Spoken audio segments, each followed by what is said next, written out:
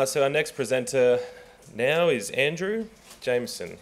Andrew has been working in the security embedded systems for over 20 years.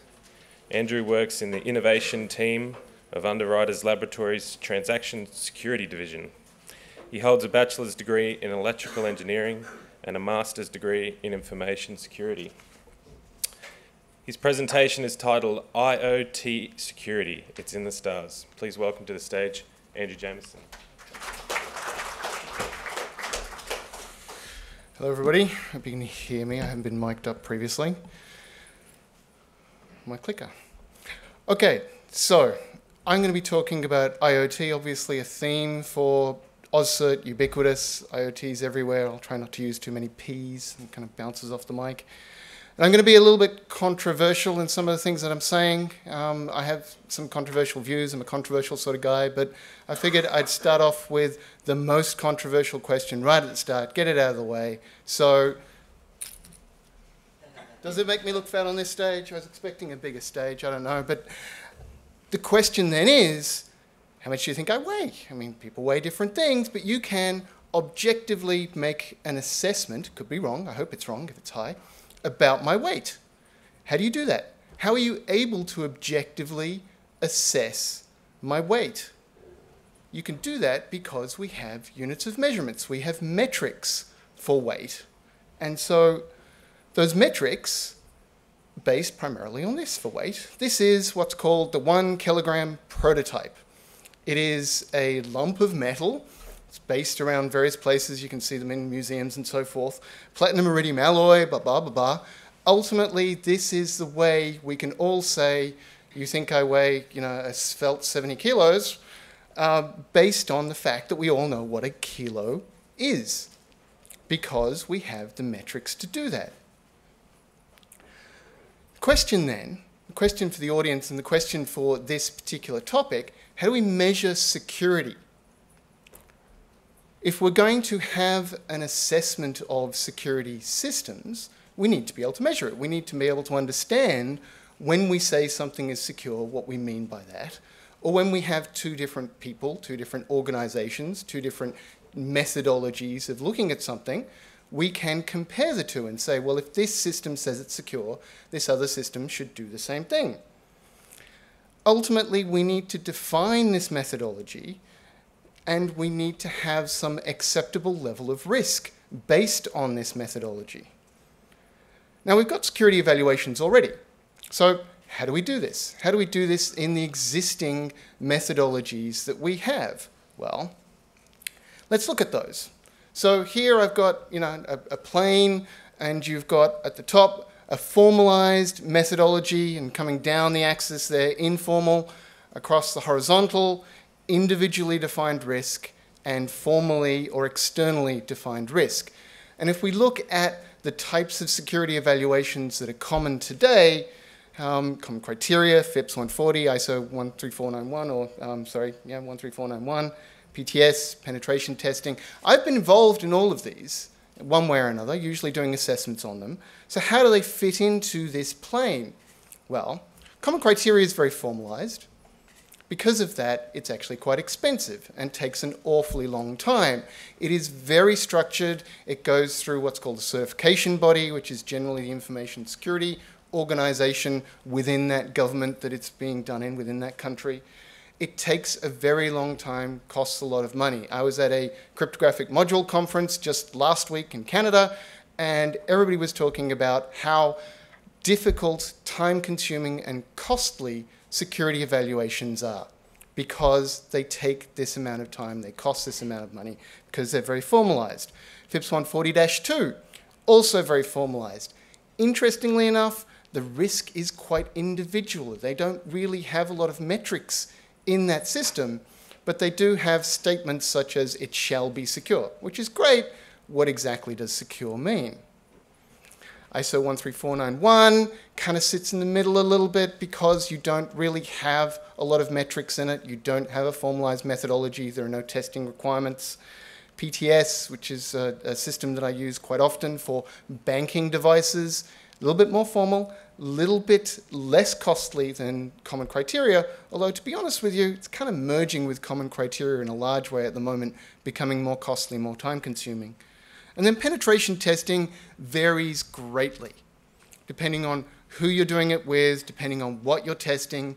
You can have some formalized methodologies around this, or alternatively, it can be very subjective and very informal. So these sorts of things then define how the methodology is performed. But then there is the question of the threats. So we talked about methodologies.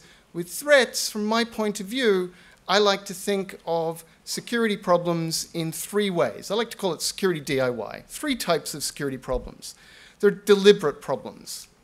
These are the backdoors that people bake into systems because they want to have access later on. In the best possible light, you could say that people do this because they want to enable features later on, they want to upload code, so forth. Certainly not saying that's a good thing, but often it is so that others can get access maliciously, surreptitiously. Ignorant problems, and these are the majority of the problems that we see, in my opinion. This is where you have poor security settings and configurations. Often it's done through ease of use to make the consumer's life easier, to make the product better, more feature rich, sorry. But often, as you add features, as you add functions, as you add new things, you increase the attack surface of the device and you increase potential for security problems. Yet to be discovered. So the why of security DIY, this is where you have problems you don't know about yet. And as we know, security problems in devices, in systems, in software come up all the time. People find new methodologies of attacks, new classifications of attacks, new ways to attack things. And this then requires that you must continually maintain your systems. So how then do we currently address these problems in systems that we have at the moment? So deliberate code review. If you're going to find a backdoor, really the only way you're going to find that is by looking through the code and hunting for it. Sure, you can fuzz it a little bit, but generally code review is going to be the way that you would find something in there. How do you find the problems of ignorance? Well, code review again, yes, but also penetration testing, fuzzing. You try and find the incorrect, the poor configurations that have been set up. How do we address the why, the yet to be discovered? Well, through prayer. We kind of hope that they don't come up, and then we patch later on. Security evaluations then, in my mind, have 3 defining features. I talked about the threats, 3 features of security evaluations. They take time, they cost money, and they always fail.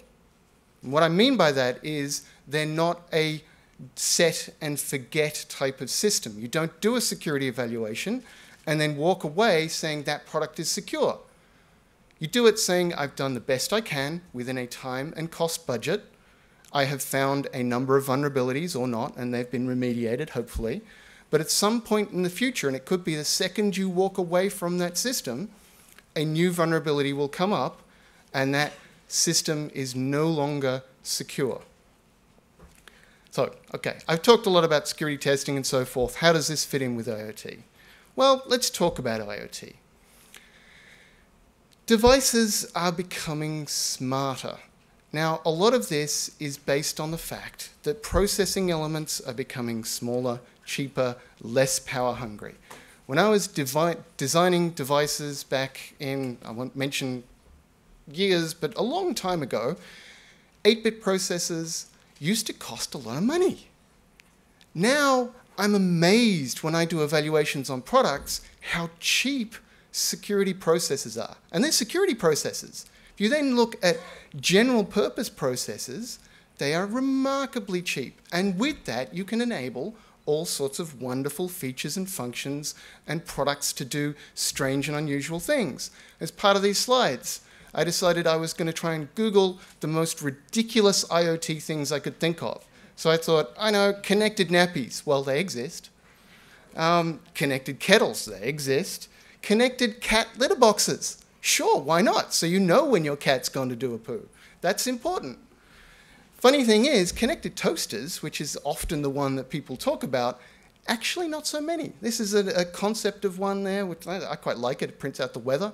But everything is getting connected because vendors are trying to differentiate their products based on features. So what's the problem with that? I mean, features are great, new things are great. Why is that a security issue? Why can't they just bake in security? We saw in the last presentation, one of the questions, why isn't security just baked in at the start anyway? One of the problems then, the major problem that I see, is that as well as trying to differentiate their products based on features, the design, prototype, and production cycles are getting compressed. And this reduces the amount of time that the vendors have to test for and remediate vulnerabilities. I see this in the security industry. When I work with people who make products designed specifically with security in mind, they still have end dates. And they say, I've got a go-to-market date on this day. I need to do that. I've had people in the lab coding up new releases of code as we found problems with it every day so that they can hit their go-to-market date. Now, if that's a problem for people who are making security devices, it's an even bigger problem for people who are making commercial devices where they're intending to sell millions of products and therefore their margins are razor thin, and every day they're not on the market, they're losing money. The other problem, customers can't necessarily differentiate products based on security. Sure, everybody kind of talks about security and says it's important and we need to be concerned about it, but I'm not completely convinced that when it comes to actually paying for it, everybody would do that. I'll talk about that a little bit later on. New vulnerabilities, as I mentioned, released all the time. The final point is the product vendors, the people who are making these products, there is no incentive for them to make more secure systems. Sure, we'd like it. Sure, it'd be great. At the end of the day, we live in mostly a capitalist world. They want to make money. And so if they're going to spend extra time and extra production budget or development budget into their products to make security, there needs to be some incentive. Otherwise, why would they do it? They're interested in differentiating their products based on functionality and cost. At the moment, they can't necessarily differentiate their product on security. And that's in development. Once it's released, why would they patch it? They're making device money. They sell once, they make their money, no incentive to patch. So, why isn't it fixed already? Been around for a long time. We've talked about security. Security is important. Okay, so why don't we just do pen testing code review on these systems? Well, cost-time issues. Once again, time budget, cost budget. I just personally don't think it's going to work to the extent that we need to. Why? Well, it doesn't scale. Gartner article here talks about, 25 billion things connected to the internet. That's a lot of pen testers. We already have issues at the moment where there's not enough security people in the industry to service the existing need. If we're going to pen test every product before it's released, not only is there a time and cost issue, there's an issue around how many people are going to be available to do that. Pen testing is a point-in-time solution. Once again, we need to maintain these products over time. It doesn't address ongoing security. Security evaluations are inherently subjective. You're going to choose the gold dress pen tester or the blue dress pen tester because, as I mentioned at the start, it's a subjective evaluation. There's no formalized methodology, or at least if there is, and there is in some contexts, it's not well maintained. And as somebody who manages a number of security labs around the world for one company, I can tell you it's hard to maintain parity within the same organization, let alone when you're dealing with tens or hundreds of different organizations that do different things, have different incentives, monetize things differently. Finally, the cost of this isn't exposed to the customer. and the value of it isn't exposed to the customer. So what I mean by that, let's say you go into a store, there's two televisions. They have the same features, same resolution, same smart features. You know, as far as you can tell, the picture is exactly the same. It's going to mount on the wall the same way. It's going to look perfect in your house. This is the television you want. There's two of them. One costs $500, one costs $750. Now, without any additional information, because there's no information that you can get from this in terms of security, which one are you going to choose? But what if one was more secure? Would you care? How would you know that it's more secure? And how much would you care? Are you going to care $250 worth? There's certainly going to be a point at which you're going to care less. But security takes time and costs money. So that cost needs to be exposed. This means that IoT security, in my opinion, is a commercial problem. Sure, it's a technical problem, but that technical problem is because there are no correct commercials wrapped around the ability to externalize the development cost and the ongoing cost of security. There is no incentive for vendors to maintain security over time. So what is the solution then? How are we going to fix this? Well, commercial problems need to be addressed commercially.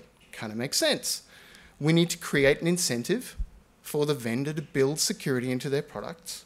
We need to be able to inform customers so they can make a purchase decision. So when a product costs more because it is more secure, they can decide whether they want more security at more cost or less security and just take a little bit more money home. We need to also provide methods for the vendors to understand security. Now, security is hard, it's a bit of a cliche, but ultimately a lot of these people are very good at making products, very good at adding features, but they don't always understand why or when that causes problems in security. Once again, work a lot with device vendors for the security industry. Even in that context, they don't always understand why something is more or less secure. And so if we're going to make products more secure, we need to help educate the vendors, because otherwise it's not going to happen. And we need to do all of this within a framework that allows for rapid development, because products need to go to market on their go-to-market date. We need to do it in as little time and cost as possible, because things have budgets, and with as little overhead as possible. Sounds easy. Well, whenever I'm faced with an insurmountable problem, I always refer to the oracle that is Battlestar Galactica. All of this has happened before, and all of this will happen again. And look to the stars for salvation. Star rating programs, nice segue there, have been used to change consumer behavior in the past. So we've got star ratings for energy to help change consumer behavior around energy consumption. Do they want the more energy efficient product that is going to cost more money? Or do they want to spend less money now and have a less energy efficient product? And this system is used around the world. This is the EU rating for that sort of thing. We also have star ratings for water consumption. Now, my personal anecdote around this is I was purchasing a dishwasher at one point. We went in, I saw the one that was cheaper. I said, wow, I really like this one. My wife saw the one that had 5 water star rating, said, I really like that one, because she had been incentivized around environmental issues and so forth to buy something that had a higher star rating. Now, when you looked at it, the difference wasn't actually that much. The star rating, though, was changing the purchase behavior at the point of purchase. You have star ratings for cars as well. For safety in cars. Why don't we have this for security? Well, there are problems. How are we going to compare devices in terms of evaluating their security? You could be comparing a router to a smart light bulb. How are we going to do that? You could be looking at something that's written in Visual C# or C++ or Java. How are we going to compare across those platforms?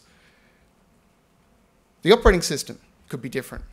How are we going to compare between systems objectively so that when you have something that's running embedded Windows against something that's running Linux, how do you compare them? How are we going to assess them? How are we going to do that in a cost-effective way? Well, let's keep it simple. I always like to try and keep things simple whenever we can. As far as I'm concerned, devices, any device, any computing system can be defined by three simple things. Interfaces. It will have inputs and outputs. If it doesn't have an input or an output, it's a brick. If it only has inputs, it's a heater. They have to have inputs and outputs to be a computing system. Processing attack surface. So this is the code that makes the product do whatever it does. Everything has code in. One of my pet hates is when people talk about hardware-only systems. Everything has code in, and that has some sort of attack surface based on what it's written in, how big it is, how many functions it has. Then you have the system architecture. What does it run on? Is it Harvard architecture? Is it von Neumann architecture? Does it have memory protection? Is it all being run directly out of ROM? Does it have relocatable memory? These sorts of things are interesting when it comes to how a device can be attacked. I'm going to call the combination of those things the vulnerability surface. So the more interfaces, the larger the attack surface, and the less secure a system can be objectively considered. The architecture then can help make the system more secure or less secure by changing the vulnerability surface, changing your ability to exploit features or vulnerabilities in the attack surface. So all we need to do then, once we've got these ways of assessing a system, we need to address the metrics. We need to wrap metrics around that. How are we going to do that? How are we going to define the metrics? Well, this is where we can go back in history and we can figure out what they did. They just made them up. The kilogram isn't a specific physical thing. It's something people made up so you could compare weights. So we can make up metrics to enable us to compare the security of systems. So I'm going to call this the logical security posture, or LSP, based on a point system.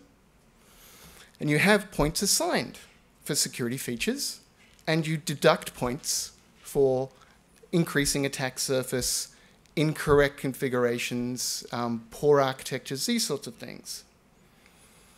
And you can do this because most computing vulnerabilities have similar root causes. Lack of randomness, big one, happens all the time. Default configurations, passwords, cryptographic keys, happens all the time. Overprivileged and vulnerable code. Insecure updates, communication methods, little or no logical protections. These are the sorts of things I see in products all the time. And so we can wrap some metrics around that. So let's look at interfaces then. Every interface is doing you damage. Each protocol supported increases the attack surface of the system. And if you run that code at a lesser privilege, you can reduce the vulnerability surface. Sure, most people don't do that. So you can exploit the vulnerable code for a meaningful option. So in LSP, we assign negative points for all of the logical interfaces. They're run at the same privilege as the assets, and the assets could be personal information, it could be cryptographic keys, could be anything. Then you apply a multiplication factor because it's more vulnerable. You're increasing the vulnerability surface. Factors reducing the vulnerability surface, maybe it's being run in a TE, these sorts of things, add points or decrease the multiplier. Now this gives the vendor clear guidance that more interfaces is bad. Now, it sounds obvious, but it's just amazing. The vendors are trying to differentiate their products based on features. Features require more protocols, more code, so forth. If you make it clear to the vendors that that's a bad thing for security, and that could affect their sales later on, that helps the vendors make sensible decisions. So why do we need yet another attack rating method? We've already got GIL, which is a methodology that's contained in common criteria. We've got CVSS. Why don't we just use those? Well, they're for actual vulnerabilities. What I'm talking here is not costing a vulnerability. It's a theoretical concept about the security of a system. If the system has a vulnerability, it should be patched. It should be fixed. Now that's where pen testing and code review comes in. LSP helps to inform the vendors about security, as I mentioned, provide clear incentives, and the costings require, if you're going to use GIL, if you're going to use CVSS, you need to do the pen testing. You need to do the code review. That takes time, costs money. I'm not sure that's going to work in IoT. I just don't see how it scales. I don't see how the vendors have enough time. I don't see the consumers being willing to pay for that. So let's look at an example. So if we look at two Linux-based systems, basically the same. I'm going to call them routed and routy McRouteface. These have certain features and functions, greatly simplified. Obviously, I don't have enough space on these slides to include all features and functions, but they do certain things. They've got various interfaces and so forth. So if we take a closer look at routed, well, okay, we can start off saying there are vulnerabilities. They're easy to see. It's got an old Linux kernel, it's got multiple vulnerabilities, it's got an old OpenSSL version, it's got multiple vulnerabilities. It's not a very fair comparison. So let's assume that they're fixed. And now we have exactly the same systems, running exactly the same code, but it has different vulnerability surface. So, external interfaces exposed at root, that's a problem. That causes increased vulnerability surface, so minus points. Default passwords, problem, minus points. Default certs, problem, minus points. And they may not even necessarily be default, just generated the same each time. And because they don't have a non-stateful random number system, so ultimately, if you start up that router system, whatever it is, if you start that up, the same cert will be generated at the same time each time. They did a scan essentially of the internet a number of years ago and found that of all the systems that you could access, routers, firewalls, so forth, on the internet, 3% of them had the same certificates. They weren't default, they were being generated randomly the same way because the random number generators weren't being used properly. Non-secure interface, exposed, minus points, you get the idea. No commitment to updates. An important part of this is you must patch because we have to assume that new security vulnerabilities will come out. So you absolutely have to patch your system. You have no commitment, you do not get to have a good score. So what does this mean? What it would look like? Ultimately, no patching, 0 stars, an automatic fail. The other one, not too bad. It's got some good features. They're running things at different privilege levels. They're using the right random number generator. They have a unique password and username that's on the sticker so that you can always turn it over. But if you don't have physical access, you don't know it. These are good things. And importantly, there is a date limit on it because they have said that they would patch it for a certain number of years, certain period of time. So the star rating is fixed for that time. It's not forever, it is only until it stops being patched, at which point it is considered insecure. So is Routy more secure than routed? Well, yes. It has better configurations, it has better implementations, it has a smaller vulnerability surface, even though they both do the same thing. Does this mean Routy is secure? No. It'll still need patching. And if they don't do that, then they need to lose their star points not only on this system, they need to lose it into the future as well on other systems. They've demonstrated they're not meeting their commitments, they lose points and star rating into the future. So does this mean that the less secure system, routed, will be exposed and vulnerable first? Not necessarily. More secure doesn't necessarily mean it doesn't fail. What we're not saying here is the system is secure. We're not talking binary. We're not saying secure and insecure. We're saying this configuration is better because ultimately that's really the only thing we can do within the time cost constraints that we have. That's why we have patching though. How do we ensure patching? How do we make sure that the vendors are meeting their commitments, are patching their systems, are doing what they say they do, and they're not just going, oh yeah, I'll patch it for 3 years, but then they ship it and nothing ever happens? Well, once again, this has all happened before and will happen again. So, I'm from an organization called UL. UL does a lot of electrical safety testing. Has done for 100 years, but it's not unique in this. Lots of organizations do this. I'm not here to talk about UL at all, really. But the interesting part of this, they had a similar problem. When they're looking at electrical safety, how do they know when you test the electrical safety of a speaker, for example, that they don't just ship you a perfect speaker and then they manufacture something in the factory that is cheaper but completely unsafe? There is a system called a follow-up service. Every product that has a UL mark on it, there are 6 billion products in the world that have UL marks on it. Every single product that has that mark, somebody goes to the factory where that product is created every quarter and makes sure it's still being made the same way. This already happens. So we can do that for security as well. We can make sure that when a vendor says, I'm going to patch this, somebody goes in and checks it. They don't necessarily have to redo a pen test or anything like that. It's just go in and say, okay, so I see, you've got this particular Linux kernel version or something like that, needs patching, show me your latest patch. If they haven't done it, they lose their stars. Can be done simply, can be done cheaply, fits in the time cost budget. So if they don't do it, then they lose their points. That's the important thing. So ultimately, IoT security. The problems are consumers aren't security engineers. They can't differentiate products based on security. And to be honest with you, even those of us who can still make decisions based on features and functions and cost.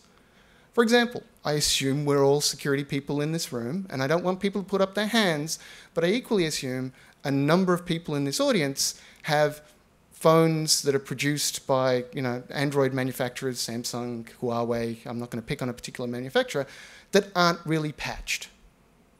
Because you've made a decision on the phone that you're buying based on cost and based on features.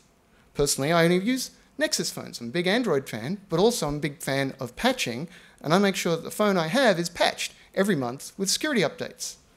So even security people don't necessarily make decisions around security all the time. Features, functions, cost is important. Security is hard, that is true, but because it's hard, it is a costly and time-consuming endeavor. And that is the problem. It's not that it's hard. Being hard is simply the thing that makes the problem, and the problem is you can't fit security easily into the development cost of a product. Commercial problems need commercial solutions. Insurance is a great market driver. I think insurance is going to be something that changes things over time. I want to be very clear when I'm talking here, actually, that I'm talking about consumer products to a large extent. I think when we talk about industrial products, healthcare products, they need to be tested more thoroughly. They have a better time and cost budget in which to absorb the cost of security. I'm talking about consumer security, but I think insurance can still play a part in this, but they need metrics. The insurance industry needs to know that they're not just throwing money away when they're insuring somebody, so they need to be able to assess whether something's secure or not. Now, markets also don't respond well to step functions. What I mean by that is if you say tomorrow every product shipped must be secure, it's not going to happen. It takes, for example, the payment industry, it's taken them, let's see, about 15 years to change from DES to triple DES. And to be honest with you, some people still use single DES. It takes a while to build security into systems, into products, to educate people. So we need to make sure that we have metrics to drive the commercial responsibility into the vendors. And in fact, we need to encourage the vendors to build more secure systems and maintain them over time. I would suggest if we're going to have a 5-star rated system and some product has 5 stars, they need to have a bug bounty on that product. They need to be committed to the security of that product so that people are actively looking for vulnerabilities in it, and they're going to patch because they've committed to patch. So ultimately, IoT security. Personally, I think it's in the stars. Not necessarily these stars, though. These stars. Thank you very much.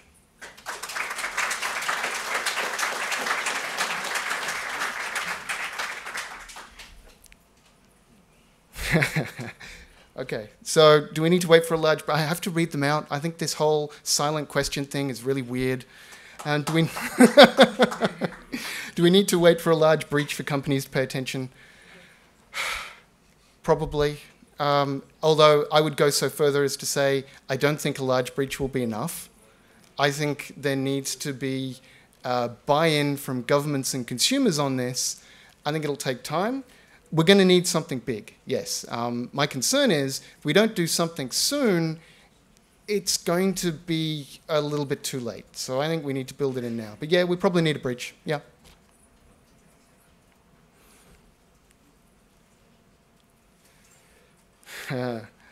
I don't know of any. There might be some in the car industry. But in terms of consumer products, I personally don't know of any. I don't know whether anybody in the audience does, but I don't know of any. There's a baby company that markets... Oh, the baby monitors, yes. Yep. I think I heard that will be... Yeah, and there was VTech as well, which had some issues. So yeah, okay, that's a good point.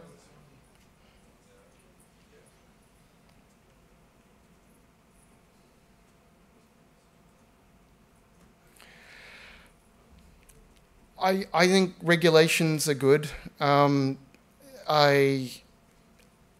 mean, ultimately, if anything's going to happen, it needs to happen one of two ways.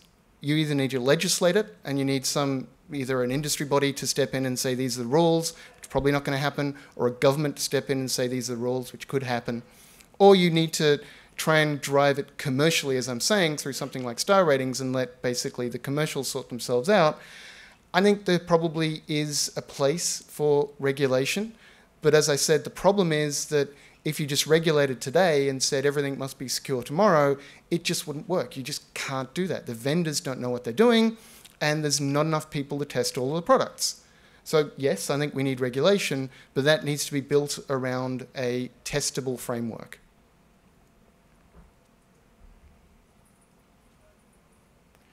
Okay, I violated my whole rule of reading it out, so I'm going to read out. Would making vendors liable in the legal sense for security issues in the products make a difference? It would. It absolutely would. I think we've seen a change in the way companies take security seriously in terms of when board members have been held liable. That really changes the way the company behaves to a large extent. So I think making vendors liable would, but the question is then liable for what? I mean, what exactly are we going to make them liable for? Is it loss of information? Is it just vulnerabilities in their product? Some companies won't care as much. How do you make a vendor in China liable for a fraud that happens in Australia? I think there's a lot of complexity around it. It would help, but I'm not really sure how you do it.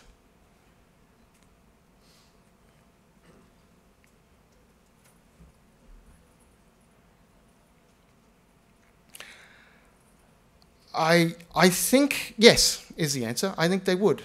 So I was at a meeting in, where was it, Sweden at the start of the year, talking to a large vendor of consumer products. I won't mention any specific names, but they were very interested in having their devices tested for security in some way. I think, and they were very interested in exposing that. Certainly if they're going to do it, if they're going to put in the hard yards, they absolutely want to expose that. They don't want to do something and then increase the cost of their product without being able to tell everybody why it's costing more.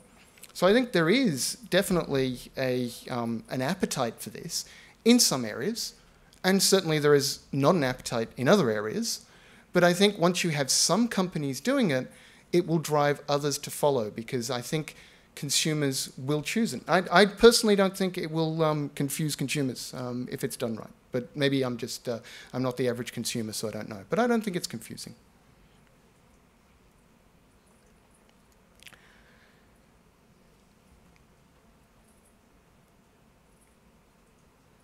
Yeah, I think I've tried to build that into this system, certainly in terms of patching. However, I think you can at least make a go at assessing the security of the system. I think just saying, you know what, I'm not even going to look at it, you just have to patch, is fine, but it's very reactive.